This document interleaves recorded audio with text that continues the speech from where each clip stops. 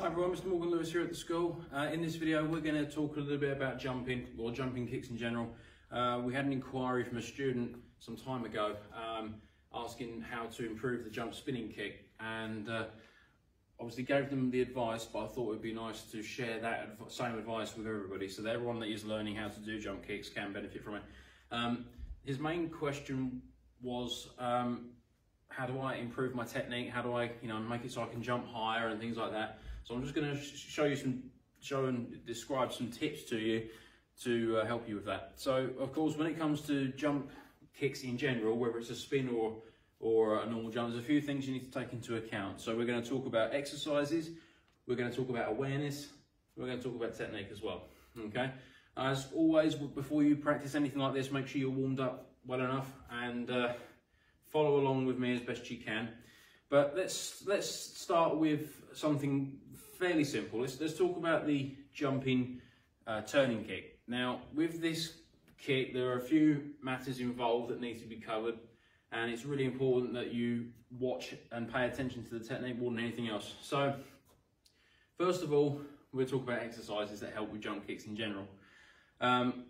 Obviously, there's a lot of emphasis placed on your quadricep muscles, your calf muscles, and to some degree your glutes and your hamstrings as well.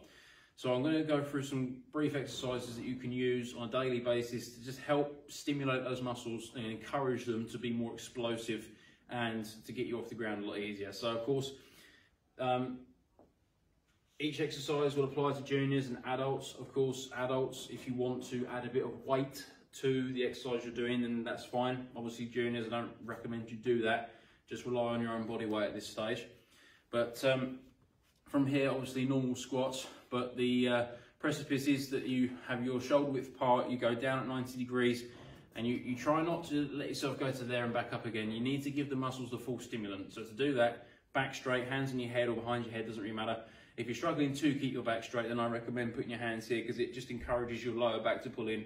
Okay, and then from there, you go down at 90 degrees and back up. Now, you should do as many as you can, do it to failure. Okay, so muscular failure. Of course, if you're adding weight, really important that you take nice steady reps and you keep your back straight. In terms of how you can do that, the majority of the time when I'm practicing, I tend to use something like this that just sits comfortably across the shoulders, but you can use a medicine ball. You can also use a kettlebell, as some examples that Mr. Tando showed in a previous video. Even a 5-litre water bottle would do it. But in any case, you don't have to add weight. It's only if you want the extra challenge, or if you feel like you developed strong enough quadriceps that you feel like you need the challenge. Okay, so you've got normal squats. Of course, jump squats are a must. So getting into position, squatting down, and practicing tucking the knees in. So this kind of goes hand in hand with the awareness side of it. When we talk about awareness in jump kicks, we mean taking off, landing. We also mean air time as well. Now, air time is probably one of the most important factors because the longer you're in the air for, the more chance you have of pulling off a clean as well as successful kick. Now, we're not talking levitating in the air for a couple of minutes, okay? We're talking split seconds. Now, split seconds make an awful lot of difference, but you'll see why in a second. So from here, we need to practice jump squats. Again, same principle, back straight, hands on your head if need be. But when you jump, you've got to be drawing those knees up, okay? If you practice doing jump squats and then do this, you're flicking your heels up, you're not getting any air time at all, okay? And after a while, that can be quite compromising on your knees. So what you should be doing is going down, but trying to draw the knees up as high as you can when you jump, all right? So that way you'll get a bit more time. So it's squat down, like so. Okay, it takes a lot of practice to do. Now, to build that up, you can start just by squatting down, just bouncing off the balls of the feet like this, so it gets the calves more involved. But in general, that's what you should practice. If you're going to hold any weight, adults, during a jump squat, just be really, really careful with your legs. Make sure you've got a distance apart. But I don't recommend doing that until you're confident and comfortable with that move by itself. Okay, and another important muscle group is the calves. Now, the calves may not seem like they do a lot, but they support your ankles and your knees around here, okay? So when you're performing jump kicks, you actually have an emphasis placed on boosting yourself off of the ground. So one of the top exercises. You can do this up and using steps up and down, so you have like an incline as such. But from here, very, very simple. Just go up onto the balls of the feet, and then without letting your heels touch the floor, you just go up and down like that. Now it takes a fair few reps to get it going, but what you'll feel is a tight burning sensation in the top of your calf. And with this one, you want to do that as many times as you can until you can't do another one.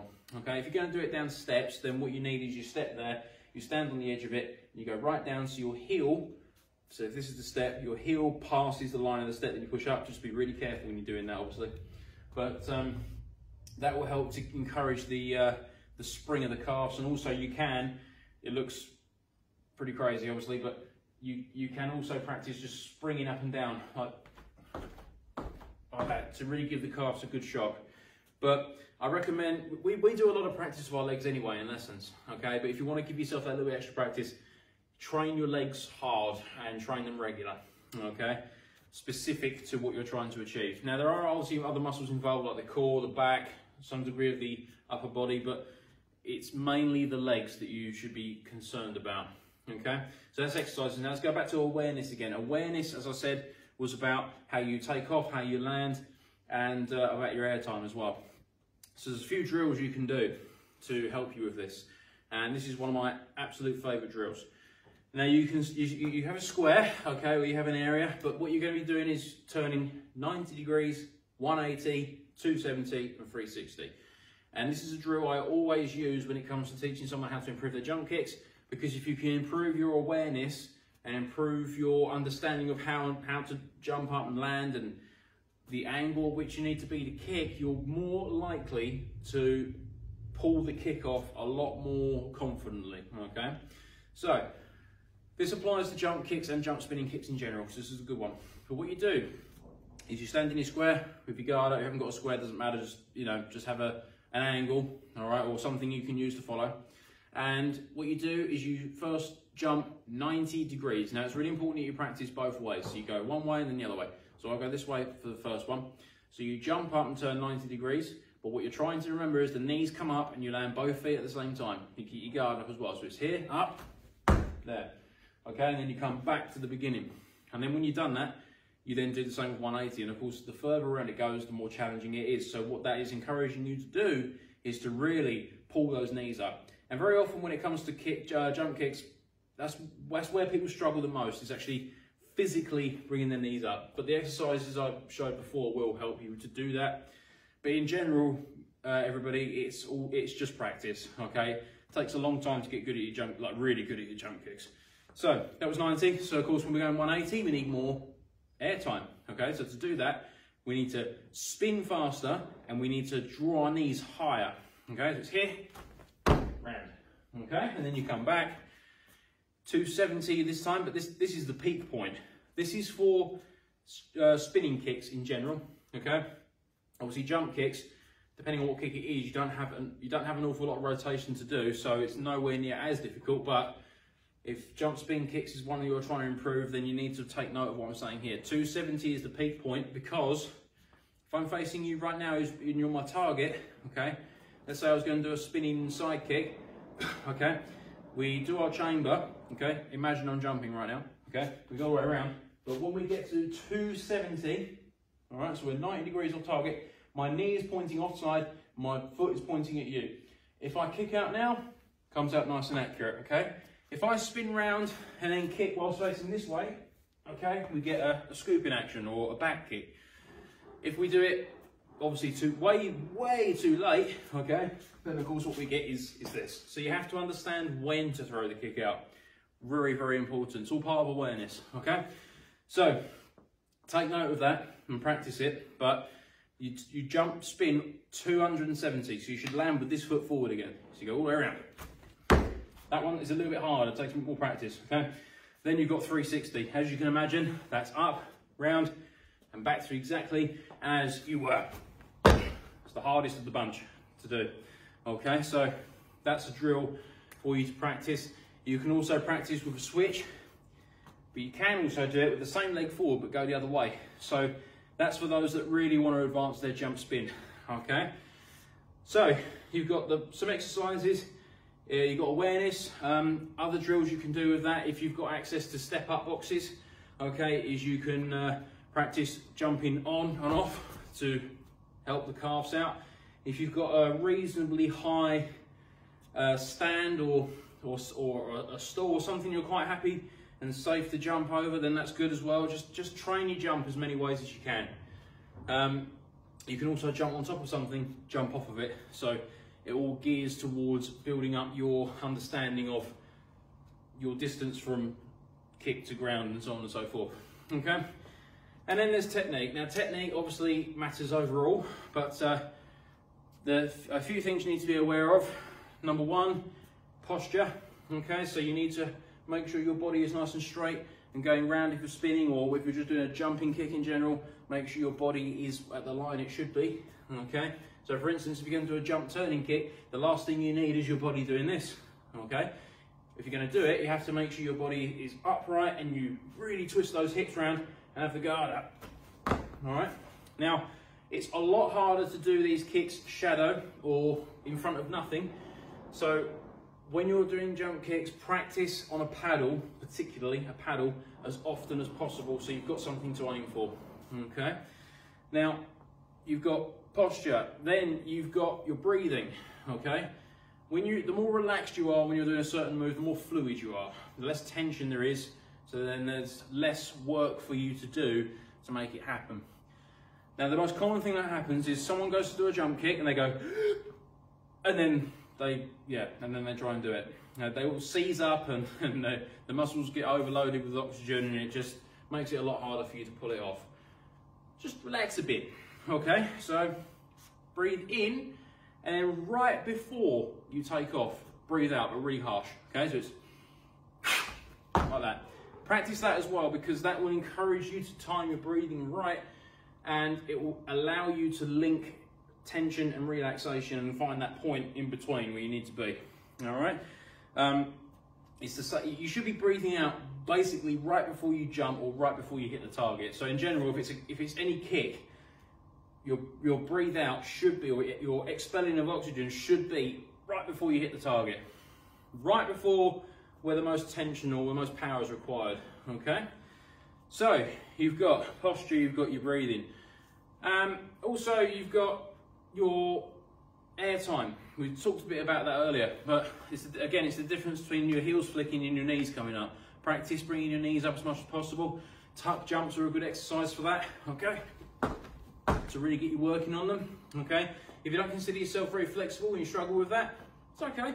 Just build it up slowly. You haven't got to be jumping up here to do a good jump kick. You just need to make sure your knees are coming up to the height that you're comfortable with and you're understanding your technique, okay? If you're throwing any rotational kicks, such as a turning kick, think about where the kick's coming from, okay? Is it coming from here? Is it coming from here? Or in this case, it's coming from here. So that means if it's coming from there, you need to get that round here when you're doing the kick. So make sure your body alignment's correct and you're twisting your hips as much as possible. In general, just lots and lots of practice. When you do practice, as I said, make sure you're warmed up. All right, so you've got exercises, squats, jump squats, you've got calf raises, you've got jumping over obstacles, okay, tuck jumps, you've got awareness jumping, so you've got the angles drill I just went through with you, okay, and also you've got your general practice of your technique. Make sure you use a target as often as possible. Paddles will work, wave masters are good, air shields are good, but as long as your partner is strong and capable of holding the pad properly. But paddles are probably best for accuracy, and accuracy is really what you want at first. But anyway, give that a try the next time you're practicing your jump kicks. And also a quick one for you, try to blend it with other kicks. So for instance, if you're going to do a jump spin crescent kick, I'd suggest you put a first crescent kick on front of it so that it gives you more momentum to pull the kick off. Doing a jump kick by itself takes a lot of power and a lot of effort, and it can be done, but it's a lot easier when you have something placed before it to make it flow better. So that's an example. Okay, so for instance, instead of just doing the one by itself, you would go here, then here, just to, you know, get some momentum going. Okay, but that's all I have for you there, guys. So take as much of that in as you can. Like and share the video, leave us a comment as usual, and let us know how you get on with that training. Of course, you know, if anyone has any suggestions as to a particular kick they want to see worked on or anything like that, more than happy to do that for you. But this was mainly an advisory video just to do with all of your jump kicks, things just to help you improve the technique further and make it a bit easier for yourselves. Anyway, take care of yourselves. As always, happy training, and we'll look forward to the next video on kicking work. Take care.